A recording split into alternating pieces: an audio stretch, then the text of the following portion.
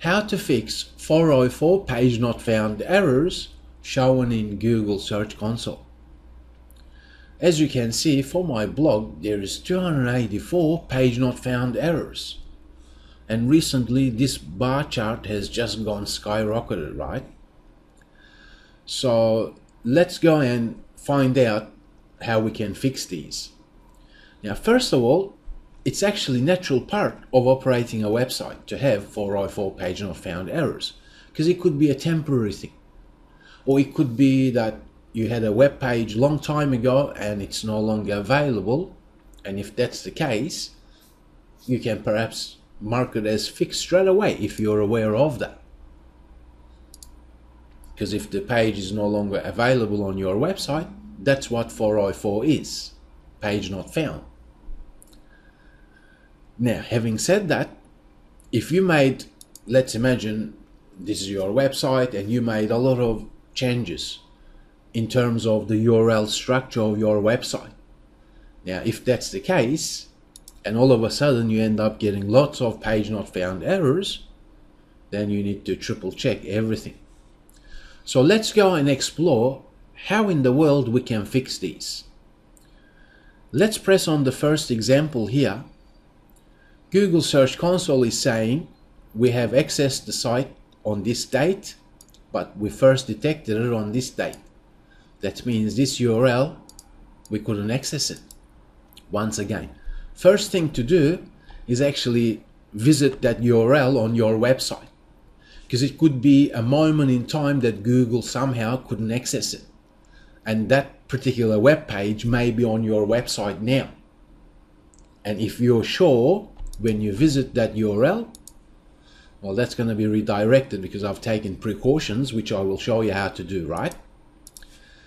So let's leave that aside. Once again, if the URL that Google is complaining in terms of 404 page not found error is on your website and you're aware of that, then you can mark it as fixed, no problems. And we also have linked from. Now, this is rather important for you to consider, because you may have had a web page that you thought, you know what, I'm going to delete that from my website. But unknown to you, perhaps other people have linked to that web page. Now, if that's the case, the consideration that you should have is that even though you've deleted that web page, you should be saying to yourself, can I create a similar page? Because you're getting backlinks and you don't want to disregard them if the backlinks are, coming from reputable sources particularly. So you can also create a perhaps blog post with similar content to that page not found, and then do 301 redirection and still keep the backlinking power, so to speak, okay? So you can always fetch as Google. Let's press on that. Here Google is saying, you know what, let's go and fetch that page not found error. So through the Search Console, you can actually triple check things right here. You can fetch or fetch and render. Let's fetch, because in this example I don't want to render it because I know that's been redirected. So if you're seeing this, that's good enough because that's redirected. At this moment, you don't want to press request indexing because that's redirected. So why would you want it in the index? It doesn't make any sense, right? But as I've said, it's smart for you to visit it yourself and then double check fetch as Google, okay? So let's imagine that the page not found error is shown and you visited this URL and you end up seeing page not found on your website. So what you can do? What you can do is you can do 301 redirection. Now, there are many different ways to accomplish this. If you're using WordPress, you can simply search the plugin directory by simply pressing add new 301 redirection. There are many plugins that allow you to do 301 redirection. your web hosting account also will have redirection. I'm using Crazy Domains here, and we have under domains we have redirects. If you're using GoDaddy, simply locate cPanel, and then you'll also see redirects. They are doing the same thing, right? So let's imagine, let's copy this URL, and let's say, okay, the path is this. So whether you're using a 301 redirection plugin or not,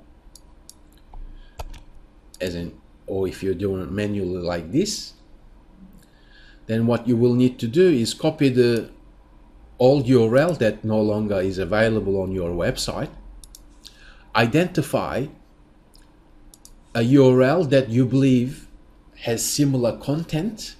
That's very important, or else simply don't do redirection. Because we have to think like Google searcher. If someone is searching for, let's imagine these keywords as an example only,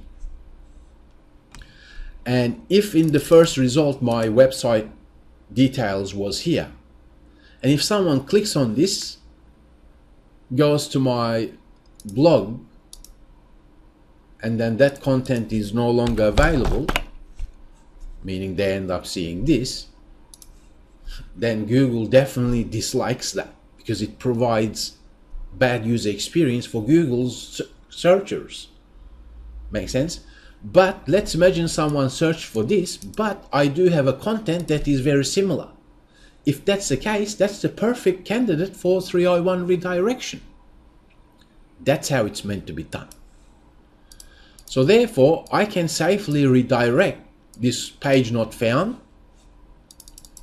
error shown in Search Console, to its new counterpart, because it has absolutely very similar content. And then simply press on Add Redirection. That means when someone requests the page not found, they will automatically be redirected to this new URL. Furthermore, in this example, all these links pointing to this old URL that is no longer available will pass on important ranking factors. Now, at this moment, once you fix this up, then you can simply mark as fixed. So this is how it's meant to be done. Make sense? It is rather natural, as I've said to you. Actually, while here, let me show you another method that you may consider using, which is through .htxs file. So as I've said, whether you're using Crazy Domains, GoDaddy, that makes no difference. In your cPanel, once you log in to public_HTML, that's the usual name convention for web servers, you can right click, first download .htxs file, and then press on edit. I'll show you my local copy because it's much better. In this example, I've just added this line.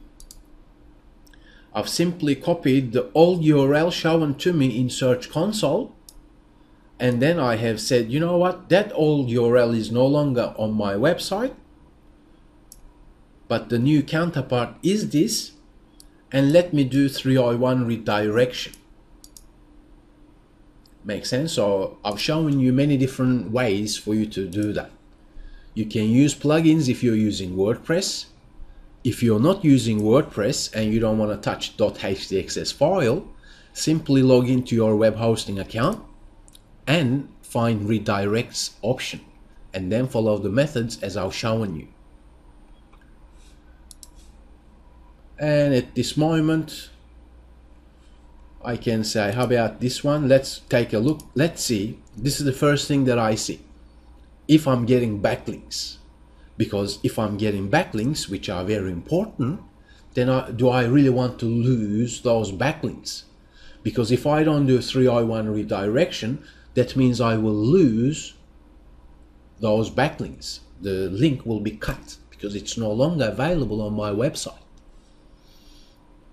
And that's the last thing that I would want to do. Make sense? So this is what you need to do. Simply go through it, and once you're comfortable with saying, okay, you know what, those pages are no longer there, I am aware of that, then you can mark it as fixed if you don't have similar content. If you do have similar content, then follow the 301 option, whether you use a plugin, web hosting, or if you add a .htxs file by simply using this line here. Surely you would change it to match your website details. All these things do the same thing. So that is how you meant to fix 404 page not found errors shown to you in Google Search Console. And I'll talk with you in the next video session.